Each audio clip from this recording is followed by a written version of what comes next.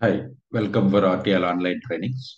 In this session, we are going to talk about how to revoke user data access. We know that the entire Fusion applications is RBAC. It means rule-based access control. Rule-based access control. So based on the role, user can access the applications. Whenever we are going to hire an employee, let's say I'm going to hire an employee called Let me hire an employee and add the roles and data access. Let's go to manage users. Let me hire an employee here.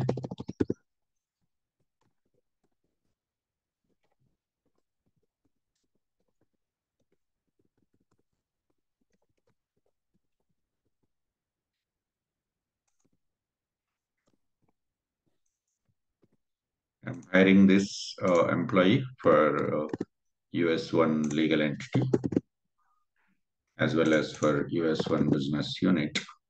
I'm going to do this. Let's go for save and close. After we hire an employee, generally what we'll do, we'll assign the roles to the user. If we assign the roles to the user can access the application. User can access the application. It means user can log in and can open the pages which are associated with that particular role. But user will not be able to perform the transactions, nothing but data related, insert, update, delete. For that, we will provide the data access, right? So go to security console, search for this user.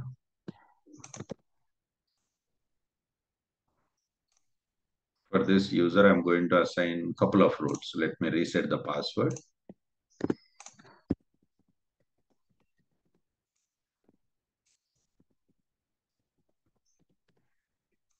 Going to add three roles for this user. One is general ledger. Go for edit, add role.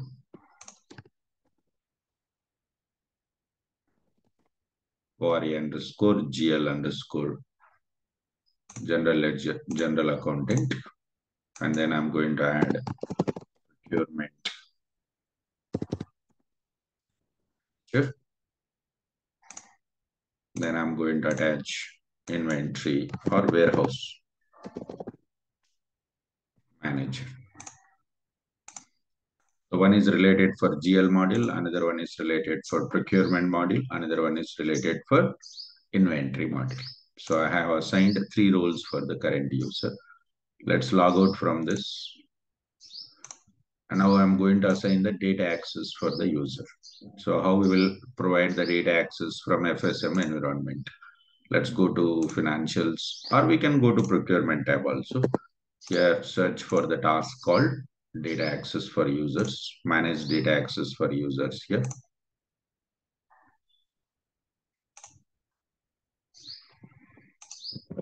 So provide the username and role combination, showing that there are three. General ledger module means we have to provide here data access set, but a ledger. For every primary ledger, by default, one data access set will be created.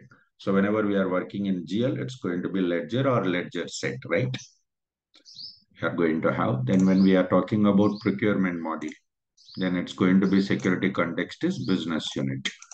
Which business unit you are going to assign for the current user.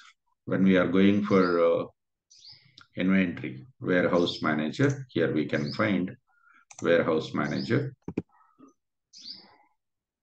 inventory organization. We are going to assign inventory organizations. Like this will provide the data access so that whenever user log into the application, user can access that particular data, organizations data. Go to initial users and run this users and role synchronization process and go for submit.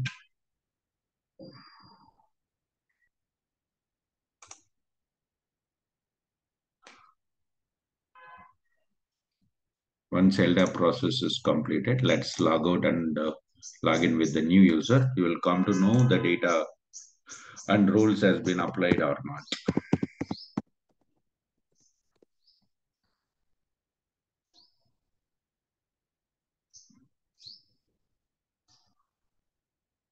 Go to navigator.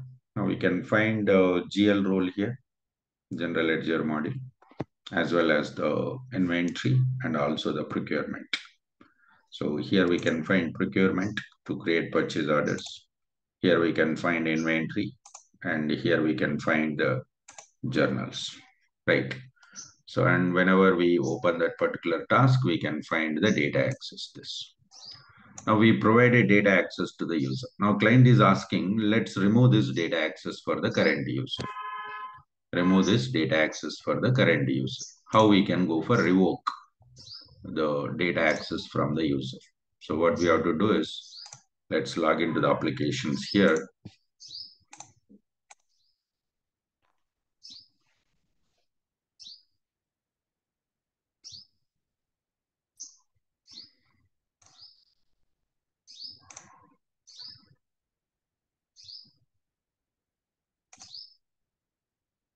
Now we can go for financials, provide data access here,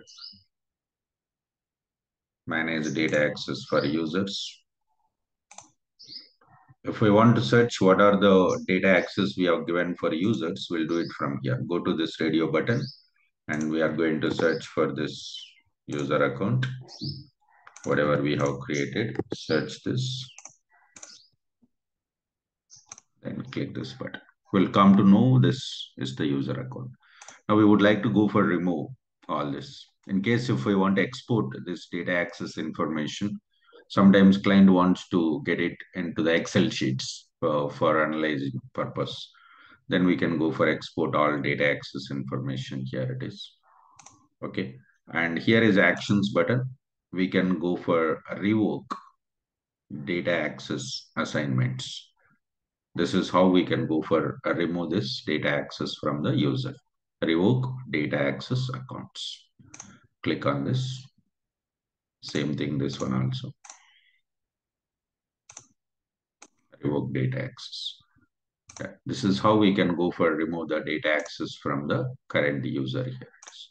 Now, whenever user log into the applications, he'll be able to access the application, but he'll not be able to access the data. Let's log in. When employee try to log into the applications here, now go to navigator and try to open the transactions page.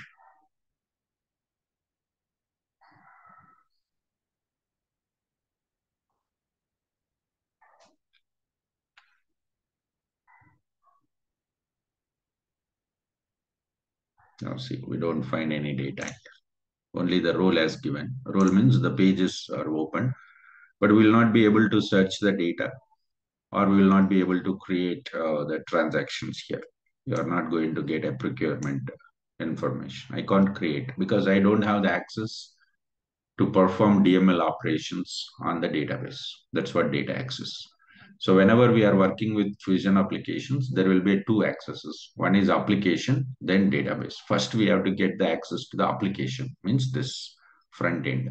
Once we get the application access, then we have to get the data access. Nothing but creating the records, search for the records, update the records, this all DML operations. Application access is nothing but assigning the roles to the user. Database access is nothing but providing the data access for the user. Okay. This is how we can go for add the data access and revoke the data access. Okay. Thank you.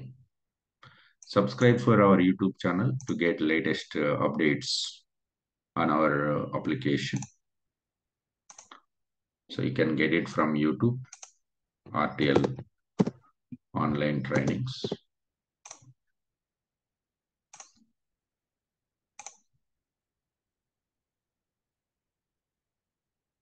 Subscribe this, you will be getting the latest application features, usernames, as well as the real-time issues, training and placements. If anybody is looking for placement and help in the training related, please contact us. Thank you.